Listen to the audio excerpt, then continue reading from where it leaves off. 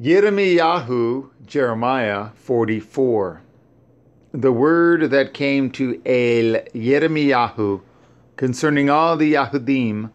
which dwell in the land of Mitzrayim, which dwell at Migdol, and at Tachpanchech,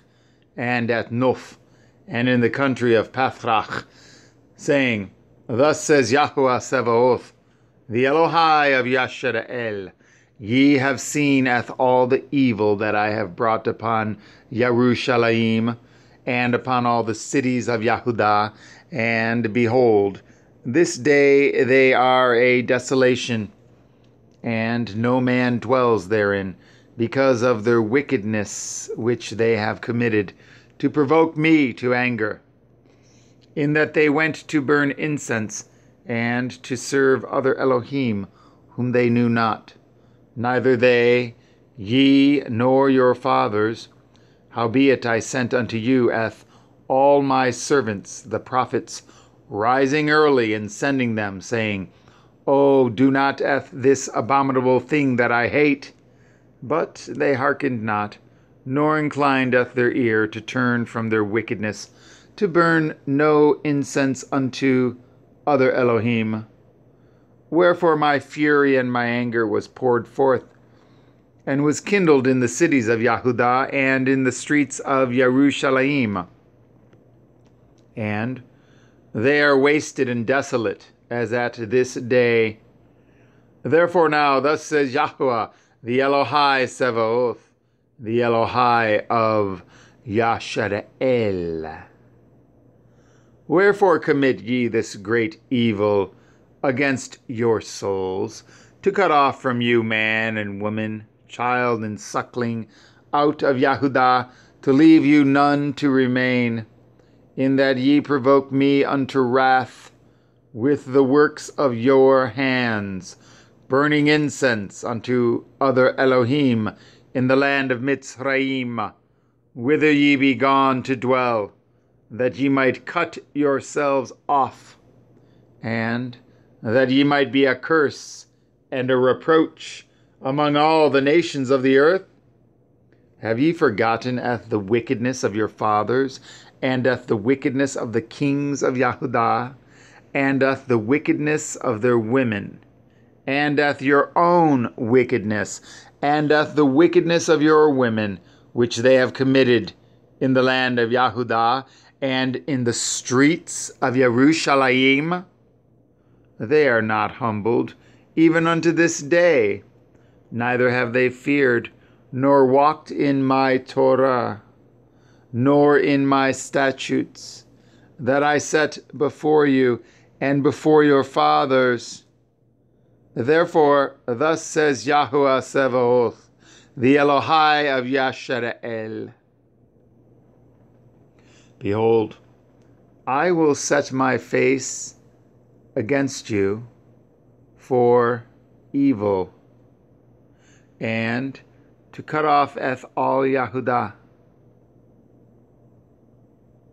And I will take the remnant of Yehudah, that have set their faces to go into the land of Mitzrayim, to sojourn there, and they shall all be consumed, and fall in the land of Mitzrayim. They shall even be consumed by the sword and by the famine. They shall die, from the least even unto the greatest, by the sword and by the famine. And they shall be an execration and an astonishment and a curse and a reproach. For I will punish them that dwell in the land of Mitzrayim, as I have punished Yerushalayim, by the sword, by the famine, and by the pestilence. So that none of the remnant of Yehudah, which are gone into the land of Mitzrayim to sojourn there, shall escape or remain, that they should return into the land of Yehudah, to the which they have a desire to return to dwell there. for none shall return but such as shall escape. Then all the men which knew that their women had burned incense unto other Elohim, and all the women that stood by, a great multitude, even all the people that dwelt in the land of Mitzrayim, in Pathrach, answered Yirmiyahu, saying, As for the word that you have spoken unto us in the name of Yahuwah, we will not hearken unto you. But we will certainly do whatsoever thing goes forth out of our own mouth, to burn incense unto the Queen of Heaven, and to pour out drink offerings unto her, as we have done, we and our fathers, our kings and our princes, in the cities of Yehudah and in the streets of Yerushalayim. For then had we plenty of victuals, and were well, and saw no evil. But since we left off to burn incense to the Queen of Heaven, and to pour out drink offerings unto her, we have wanted all things, and have been consumed by the sword and by the famine. And when we burned incense to the Queen of Heaven, and poured out drink offerings unto her, did we make her cakes to worship her, and pour out drink offerings unto her without our men? Then Yirmiyahu said unto all the people, to the men and to the women, and to all the people which had given him that answer, saying, the incense that ye burned in the cities of Yehudah, and in the streets of Yerushalayim, ye and your fathers, your kings and your princes, and the people of the land, did not Yahuwah remember them, and came it not into his mind, so that Yahuwah could no longer bear, because of the evil of your doings, and because of the abominations which ye have committed. Therefore is your land a desolation, and an astonishment, and a curse, without an inhabitant, as at this day.